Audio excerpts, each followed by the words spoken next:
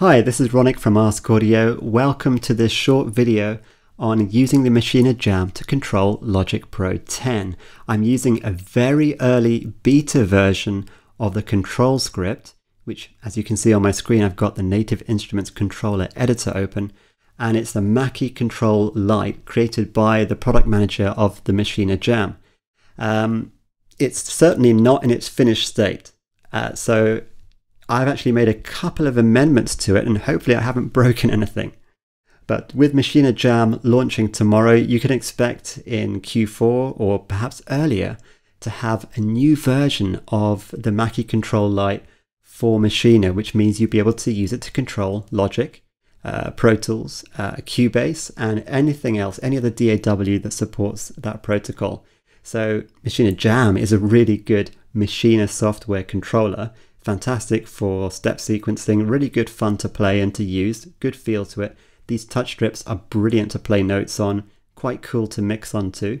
So how does it translate to using it in Logic? Well, again, I've got limited functionality, but let's have a quick look of how that works. Only certain buttons have been mapped. Most of these pads haven't been, and I've added some mapping to these top rows here as well. Okay, so starting off, let's go to looking at the transport. So down here we've got the play button.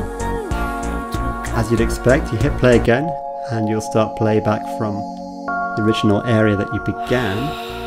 The stop button is over here, which does tempo. Again, you could probably change this very easily in the editor. We've got record button as well. I don't have any input selected, but basically what you'll do is you'll arm and start recording on the selected track. So we've got quite a few tracks in this project, and this project, by the way, is The Fire by Stereo Spread, and it's well worth checking out. It's a great track. Go and check out their music on SoundCloud, and thank you to them for letting me use this. But basically I can go between the different banks of tracks in 8 by using these two buttons. And as you can see in the mixer, that white bar appears at the bottom there to show you which tracks are currently selected. And so we're back at the first bank of 8. And now I can use the D-pad here, up, down arrows, to go through the different tracks. So there's a couple of other cool things you can do though. Let's go back here. So this is the flip mode button. So at the moment, I'll show you why that's important. At the moment, with these, the first bank selected, I can actually mix with the different faders here, as you can see on the screen.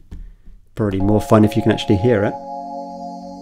I can use the rotary encoder to move myself through.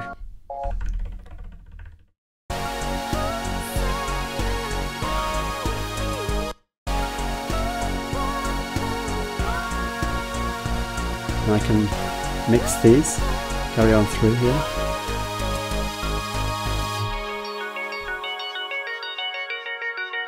Etc, etc. Okay, a couple of other things you can do as well. So, okay, I can adjust the levels, but with the select or the flip button pressed down and engaged, I can now pan, as you can probably just see from the screen there. If I hit play, you'll see something that's quite obvious.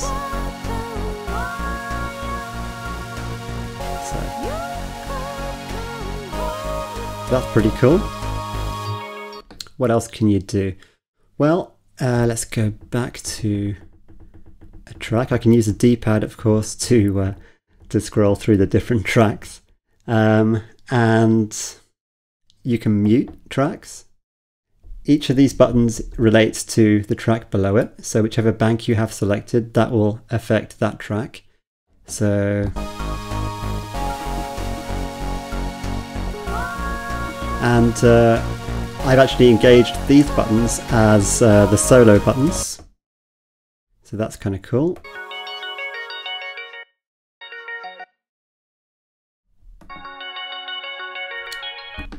Okay. So that's basically navigating, and of course you can use, oh, I haven't shown you this. This is quite cool. Right, so let's turn off the grid. Right, so couple of small glitches here, but anyway, so I can use this rotary encoder to scroll through the project. It's not in scrub mode. Once I hit this browse button, I can then use it to go through at a much finer rate indeed. Hit that again and we're back to normal. Now if you want to cycle an area of your track, you can use the loop button here, grid. I simply hit it, and then as I move the rotary encoder, and then I'm actually creating a cycle area. Hit it once more, and now I can move around. Hit play, of course. We're going to be cycling that section. If I hit the grid button again, bam, it's gone. So we're out of cycle mode.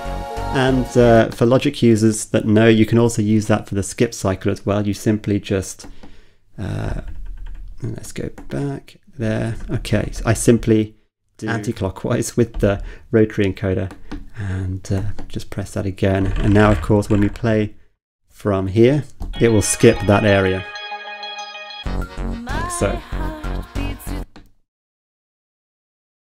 Okay, we have a couple of other things I've programmed in too.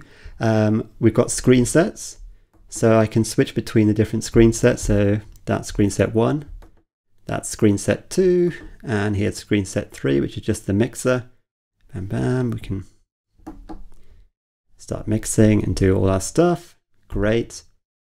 I've enabled these as the record modes. If I try hitting one, you'll see it says no input selected because I haven't got an input selected. All right. There are a couple of other things you can do as well. I've programmed an EQ button in here, but basically if I select, just give me a second, if I select a track and then hit EQ, it should come up. Yep, there you go. So an EQ then is inserted on this track and appears on the track. You can actually program in certain buttons to then adjust different bands within the EQ plugin itself, which is kind of cool. Other things you can do, looked at muting, soloing, zooming would be great. I had that working before. Hit a couple of glitches, so I can't show you, but basically I was using the D key the D keys to zoom in, zoom out vertically and horizontally. Oh yes, another thing you can do as well is go into read mode. I can turn read mode on and off depending on the track that it is selected. So again, I can go select this track, for example. Which track is that? Yeah, there. Okay, I can solo it. We can play it. Let's go back a little bit. It's quite cool because you can see the flashing lights make it very easy to distinguish exactly where you are. Okay, so that's like turning read automation on and off. But what about if you want to write automation? Pretty easy. I've programmed this to be, I programmed that button to be latch mode. And now, essentially, if I hit record, play even, I can record in some automation.